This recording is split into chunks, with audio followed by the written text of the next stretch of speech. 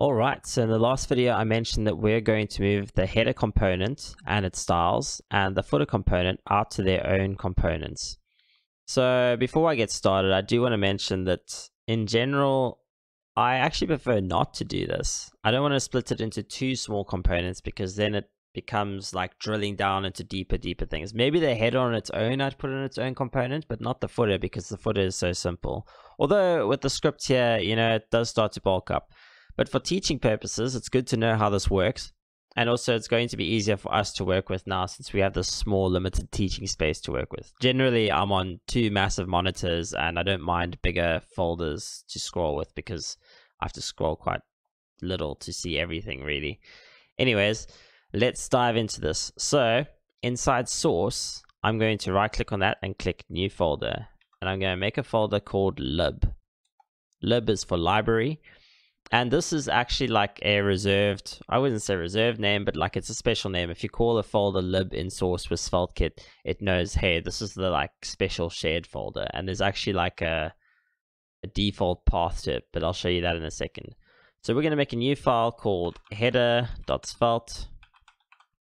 Now, bear in mind, you can make this a capital H or not. Like, it's up to you. You can choose what you want to call it. But I'm going to do the lowercase thing just because that's what I like to do. So I'm going to close these other ones, although I will open layout again. And we're going to copy this header here. We're going to take it out and we're going to put it in here. Fantastic. And now what I can do is up here on top of the script file, I can import header from, and now I can actually do $lib, because this actually goes to our lib, and then say slash header.svelte, like that. And wow, now we have access to our header and we can put our header here.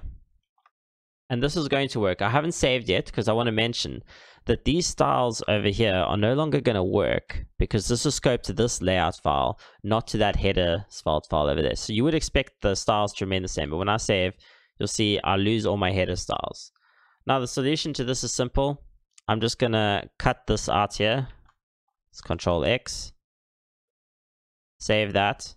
Doesn't make a difference because it wasn't picking up anywhere. And then in here, I'm going to add a style tag. Now bear in mind this doesn't work because I have to add lang s CSS to it. Like that. And there we go. Everything works again. Now I'm going to do the same with the footer. So the footer, bear in mind everything for the footer is just this and the script, and then there are some styling stuff as well. So I'm going to make a new folder, call it footer.svelte, just like that.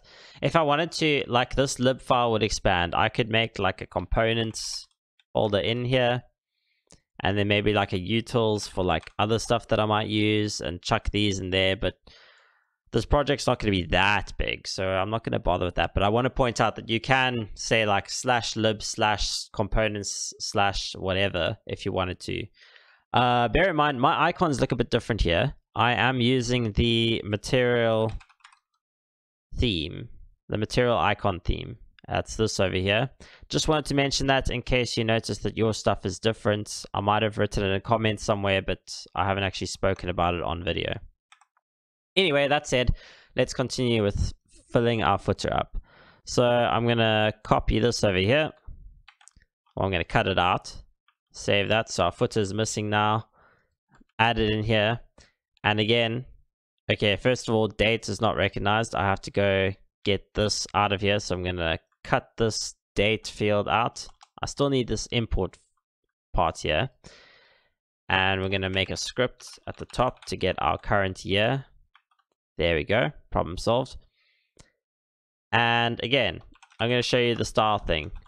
Remember, we haven't moved style over, so we're going to get, again, $lib/footer, or whatever you name the file. Like, bear in mind, it's okay to deviate from the way I do things. It might even improve your understanding, so don't stress if you do stuff slightly different to me.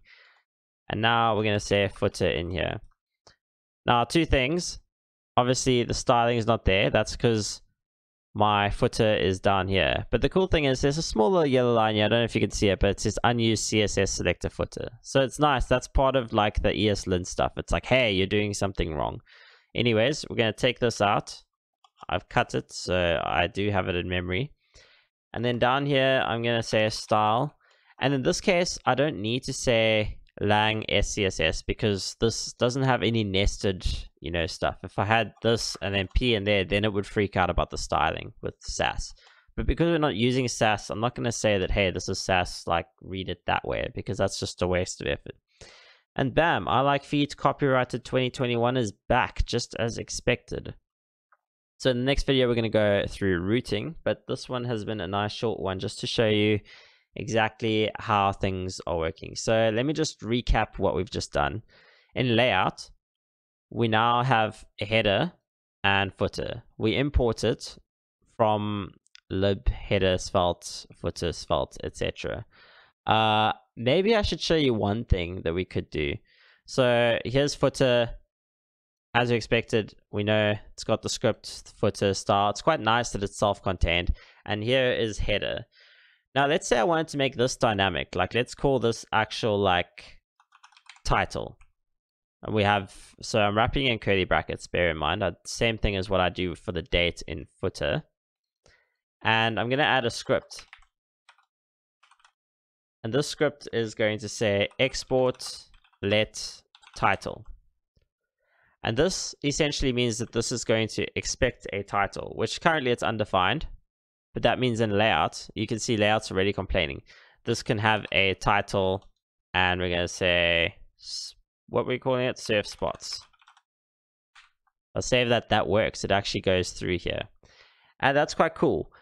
Another way we can do this is we can make that optional. So here it's still freaking out because it's not optional, but I can make it optional by just saying equals, again, surf spots. And then suddenly it's accepted to be optional, like it's okay to be optional. This essentially says, okay, if it's undefined, then we're going to default it to that. So that's just a neat little trick. Might as well keep that in there because, hey, it's like showing you how props work. If you're familiar with React, that's how props work. We can say title equals surf spots.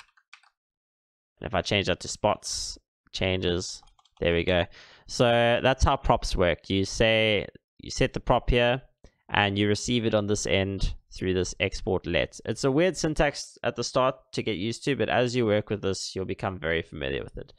Anyways, I'll catch you in the next video. Cheers.